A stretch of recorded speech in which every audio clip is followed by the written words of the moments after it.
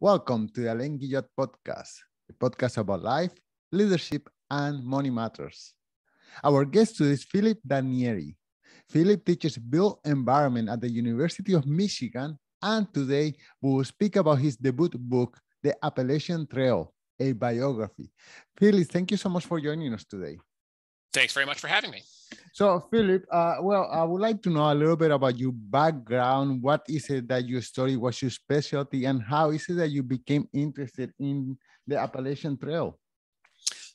Well, I teach in two programs at the University of Michigan, the Urban and Regional Planning Program, which is, buildings and land use and infrastructure, and in the program in the environment, which is how do we do those buildings and infrastructure in a way that, works for the environment as well.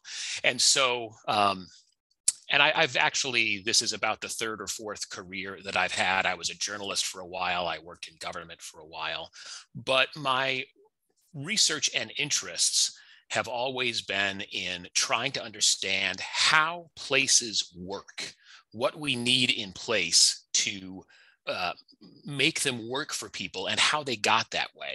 And so in the beginning, my research was about big cities and metropolitan areas. And I was very interested in how the whole of a metropolitan area, a metropolitan Detroit, a metropolitan Montreal, how is it run and planned? And that's called regionalism. Well, the interesting thing is that when you study regionalism, pretty soon you come across an individual named Benton MacKaye, who was one of the big thinkers of regionalism and was also the creator of the Appalachian Trail. So that was my first introduction to the trail and becoming interested in it. And I was very intrigued by this notion that here's this person who was an important urban thinker, but at the same time was the creator of one of our foremost natural spaces. And how did that come to be? And how did those two things relate? So that was the genesis of it. And the more I learned about how the Appalachian Trail is a built and human created space, as much as it's a natural space, the more interested I got. And that's what I was trying to explore in the book. Okay, before we move to the book, can you tell us how much is there in thinking of the environment in modern urban building? Are new architects and city developers having this in their mind as they are crafting a new city or new building, or is this something that comes as an afterthought? Well, I think a couple of things. At the level of the individual building, or even one development of some kind, usually architects and developers are thinking about what works for them on that individual site. Now, a lot of them are interested in doing more ecologically sensitive things, and there are programs in place that provide incentives for them to think that way.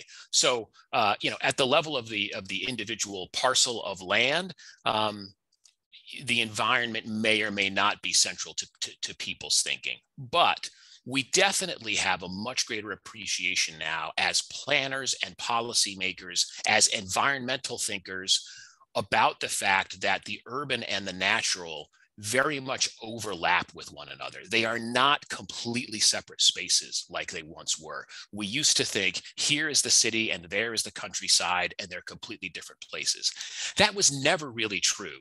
And in an age of climate change, when the carbon emissions of the built environment have so much to do with the integrity of the entire global life system, we can no longer make those distinctions and separations. So definitely in my field of urban planning, in other fields like landscape architecture, we're thinking about built systems and natural systems all at once, and we're making fewer and fewer distinctions about one or the other. It's almost always both at the same time. Right. And I have seen studies that wealthier communities have more green space and more trees than less wealthy communities.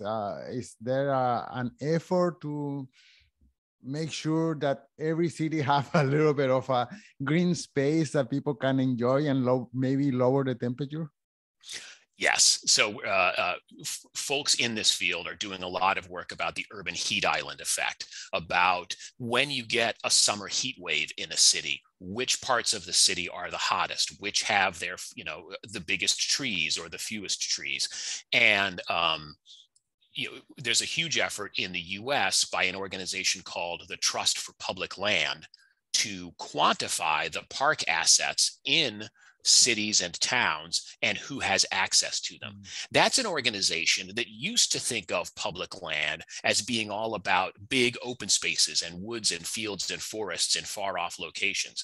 And they transformed themselves to take on this effort that public land and the benefits of more green spaces are crucial in urban areas as well. So there really has been a revolution in thinking.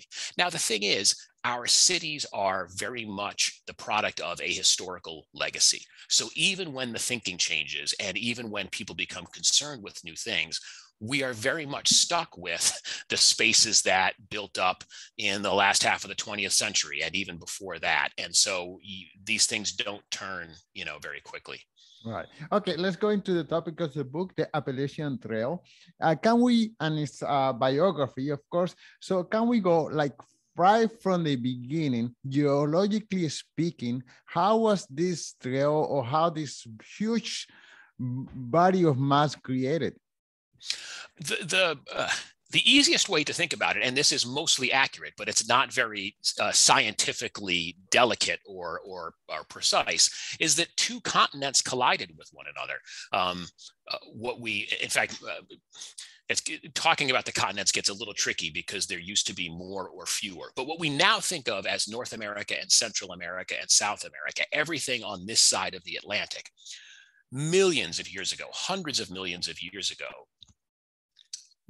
that landmass collided with what is now Africa and Europe, and they crunched together. And in the book, I compare it to a head-on car collision where the front hoods of two cars crumple up when they crash into each other. So the scale of the time that's involved and the distances involved and the forces that are at work are kind of hard to wrap our heads around. But if you could look from a planetary scale and speed up the story very quickly, you would see these two land masses coming together and crumpling at their edges. And that's why we have the Appalachian Range in North America that stretches all the way into Atlantic Canada. But you also have the counterpart mountain ranges in Europe and stretching down to the Atlas Mountains in Africa. It's all one big geological formation in the sense that it was all the same car crash. And so you've got the mountains scrunched up on the North American side of the Atlantic and the mountains scrunched up on the other side. And it's all one thing. Right. Okay. So that happens millions of years ago.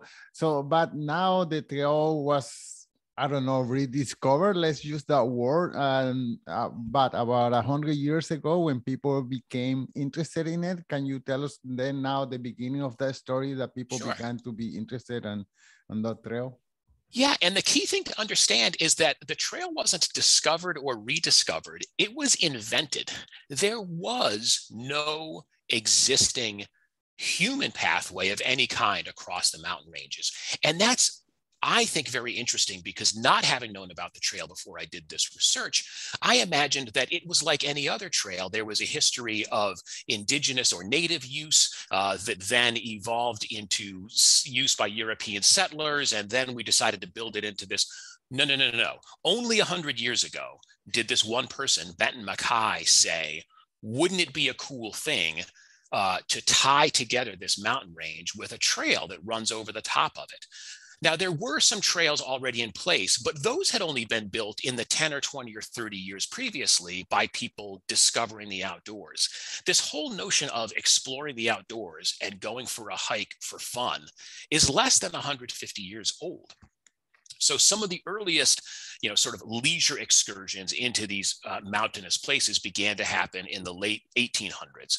By the early 1900s, Mackay comes along and he says, we could build one trail it would run all the way from Maine to Georgia, and it would tie together this mountain realm. And it would really define the mountain realm as an alternative to the sprawling out, industrial cities down in the valleys. He got the process started. He was, as you can imagine, more of a thinker than a doer. And so he sort of put it out there. Other people came along, in particular, the lead builder of the Appalachian Trail, a man named Myron Avery. And it was in the 1920s and 30s that the volunteers went out in the woods and they marked a pathway, and they chopped down trees to create the pathway, and they made arrangements with landowners to have the land run over the mountaintops. So yeah, the whole thing is this year 100 years old. In fact, it was November of 1921, almost exactly 100 years ago, that Mackay's proposal was first published. And then it was 16 years later, in 1937, that the last original link of the trail that connected the two endpoints was cleared and opened up. Wow. Well, most of us are urban animals. And I assume that for some of my listeners, they're having a hard time visualizing what exactly is a trail. So can you define what is a trail according to, I don't know, someone who has never seen one? Sure. Yeah. And believe it or not, it's one of those things that as soon as you try to define it, even something seemingly as simple as a trail, people will have debates over, does this count or does that count? But certainly in the case of the Appalachian Trail, it is a walkway that is meant to give people exposure to and the experience of a more rustic, less built, more natural side of the world. And I think that's the broadest definition you could give of a trail. Now, there are very successful urban trails. There are some places called trails where you could ride a mountain bike on it, say, or even, people take their four-wheelers off into the woods and they talk about going for a trail ride in their, Jeep with big fat tires on it. But in this context, a trail is a walking route through the natural world in some way. And in the case of the Appalachian Trail, it stretches nearly 2,200 miles from the beginning point in North Georgia to the end point in Maine. There is one contiguous, well-marked route that you never have to get off of that goes for nearly 2,200 miles. And for the vast majority of that length, it's in the woods, it's in the mountains, it's off track from the rest of the built world. Well, I assume this is out of your subject of expertise, but psychologically speaking, how important do you think is for a person who lives in this urban jungle to, from time to time, take a walk in nature and, hug a few trees and spend time listening to the birds and the flowers and all this and that? There is plenty of evidence to indicate that just a little bit of exposure to a world outside of our screens and outside of our buildings is hugely valuable. And it does not have to be an Appalachian Trail. It doesn't have to be a far off place.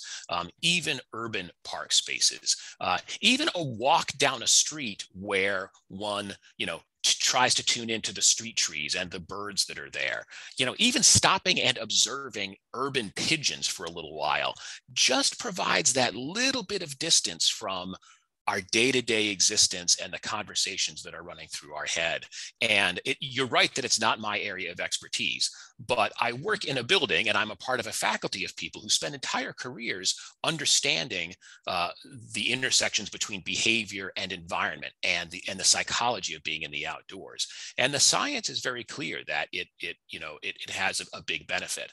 When you study a place like the Appalachian Trail, I frequently encounter people thinking that, well, that's somehow, the truest, biggest, bestest outdoor experience, and therefore that's somehow real as compared to others.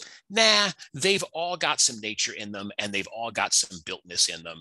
And I think wherever we can find these spaces and create them, we ought to take advantage of them.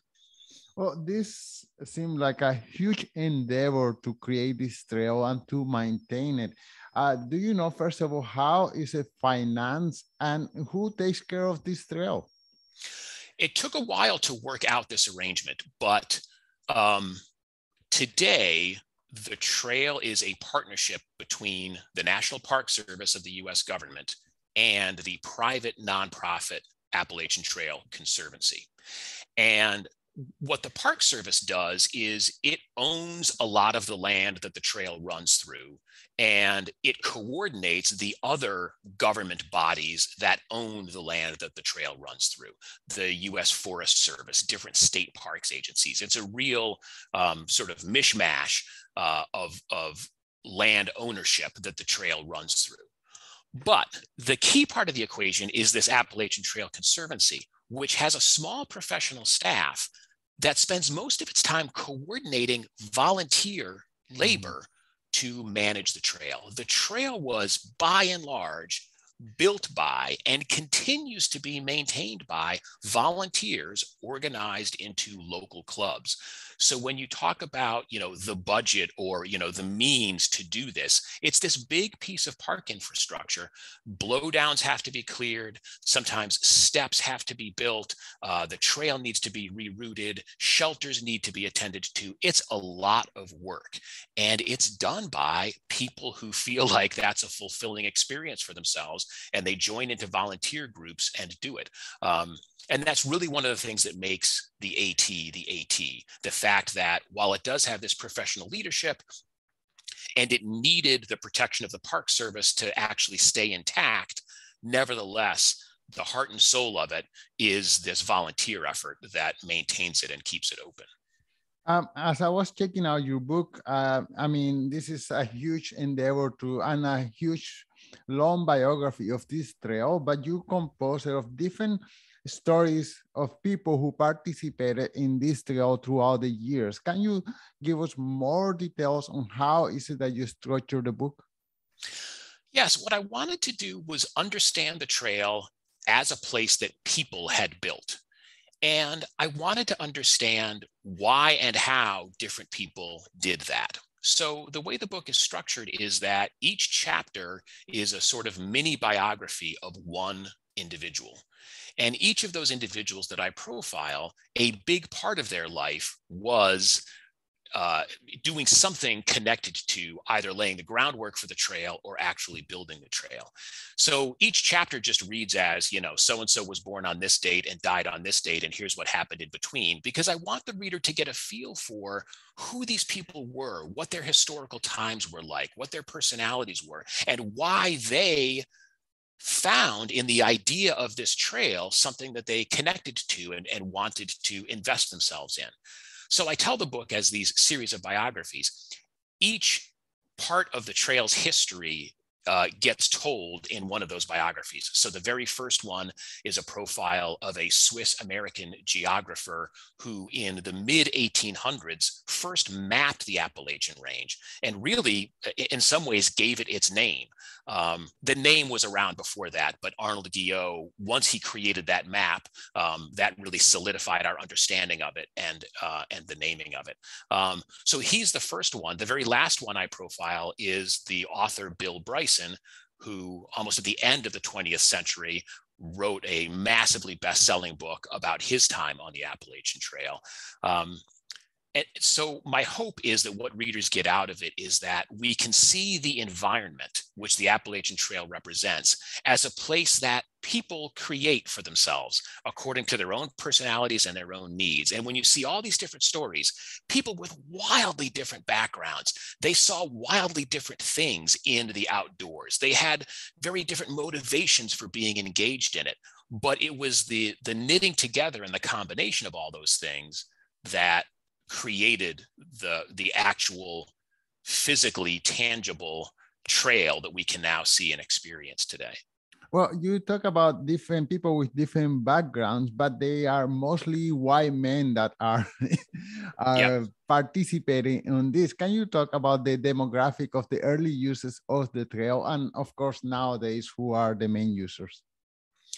Yeah, the trail's use and the membership of the trail community in recent years has been diversifying greatly and quickly, and in no small part due to the intentional efforts that people like the Park Service and the Appalachian Trail Conservancy have taken to recognize the fact that, as you say, for most of the trail's history and for most of the North American environment, the creation and the production of those places was very much driven by the white middle class. The environment was seen as both an amenity for people who had access to it. They could drive to it. They had the free time to experience this. They didn't have to work in the natural world to actually feed their family or anything else. So they could just see it as this place of escape.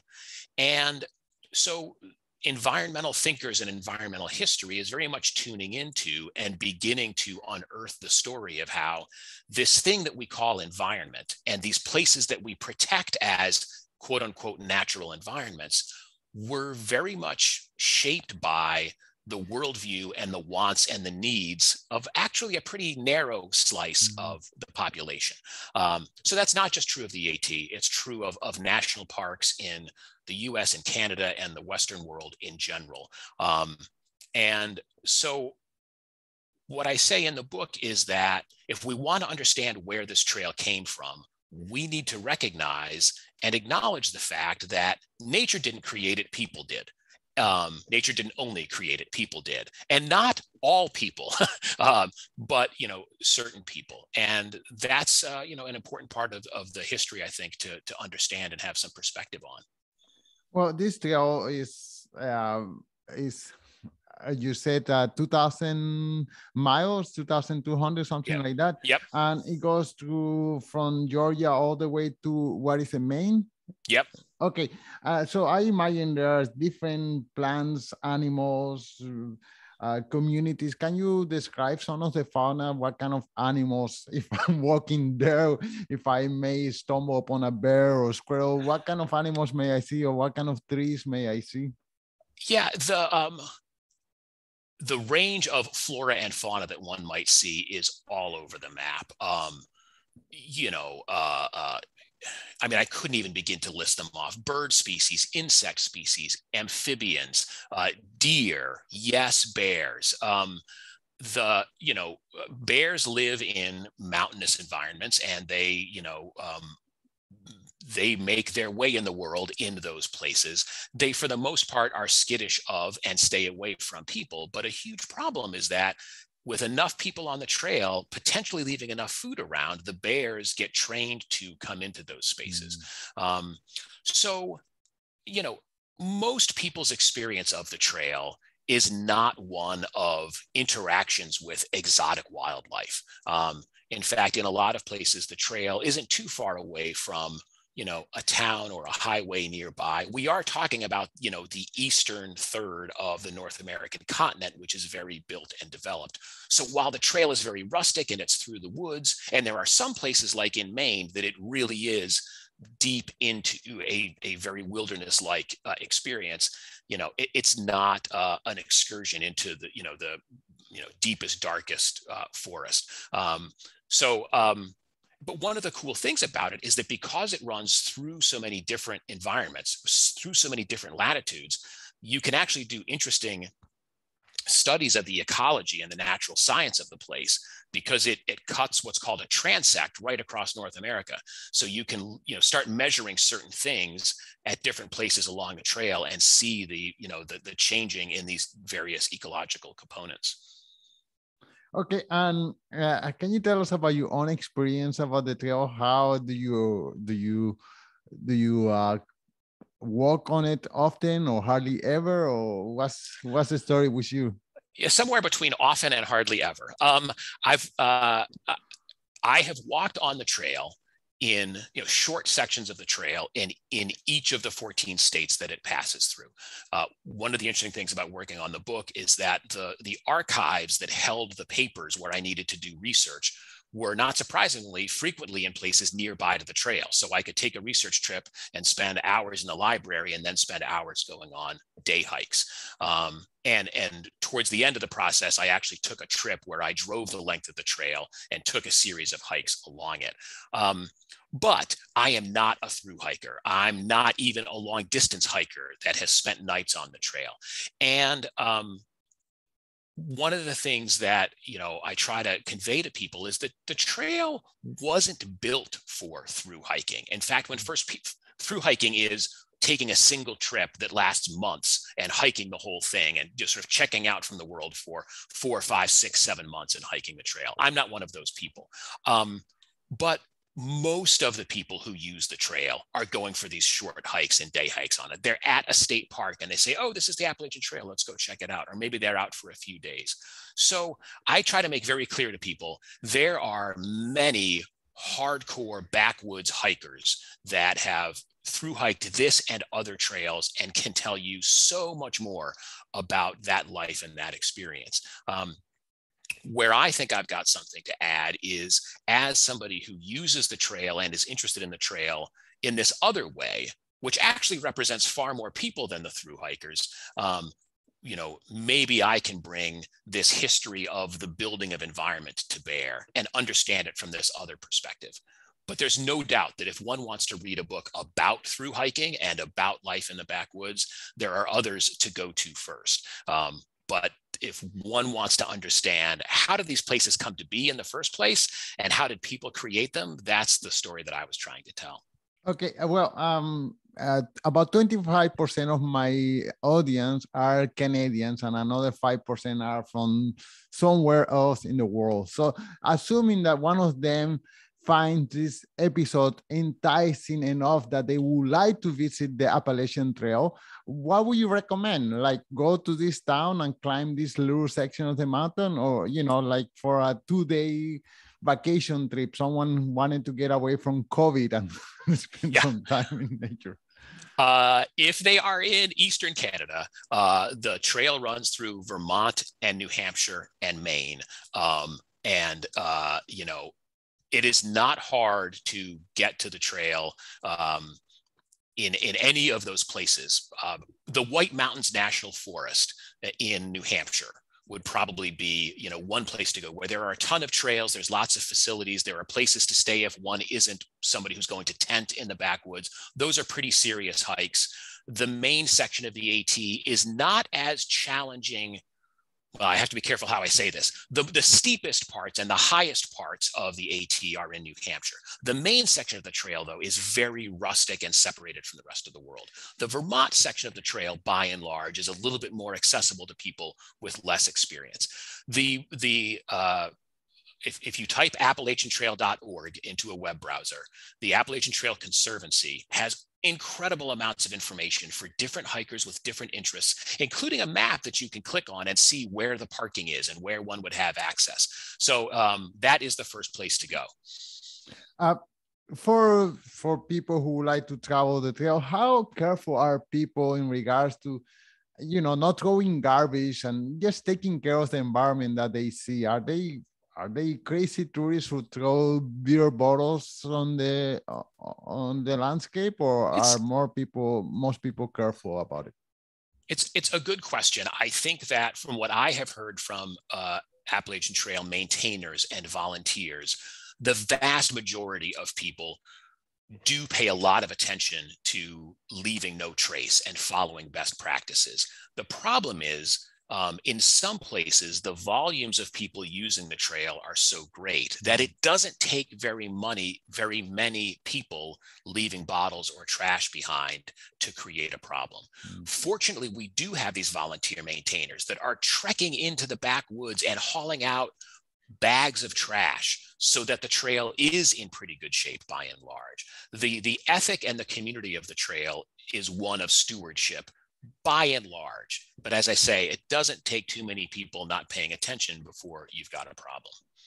Well, Philip, I think you entice me enough. Next time I go to the States, I will see if I can find my way into the trail. Can you tell us one last time the title of your book and where can people follow the work that you do? The title of the book is The Appalachian Trail, a Biography.